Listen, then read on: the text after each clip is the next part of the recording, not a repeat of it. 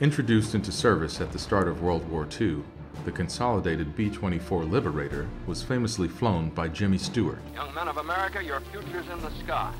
And famously crewed by Louis Zamperini. And with nearly 18,500 built, it still holds the distinction of being the most produced heavy bomber in history.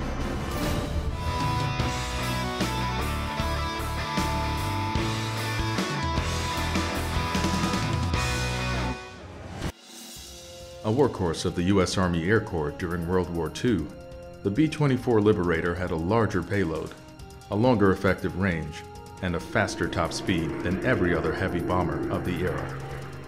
As a result, B-24s deployed into combat in every theater of operations. Flying alongside the Boeing B-17, B-24s in Europe played a critical role in the American strategic bombing campaign, dropping hundreds of thousands of bombs on German military and industrial sites throughout the course of the war.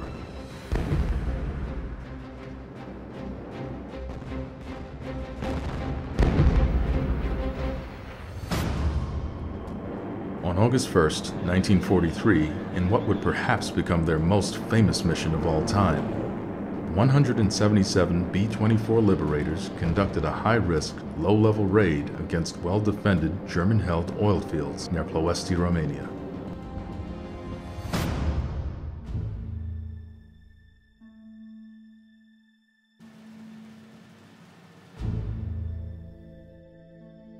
One of the most costly air operations of the entire war, the 2,000-mile round-trip raid resulted in the loss of more than 50 aircraft and only negligible damage to the oil fields.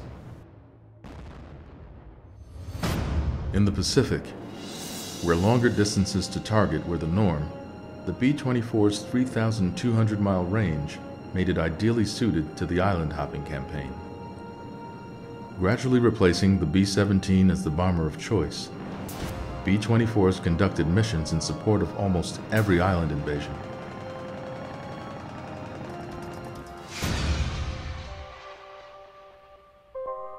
But despite its distinguished war record, the B-24 Liberator was decidedly unpopular with pilots and crewmen who claimed it was more difficult to fly and far less survivable when forced to crash than the more rugged B-17 Flying Fortress.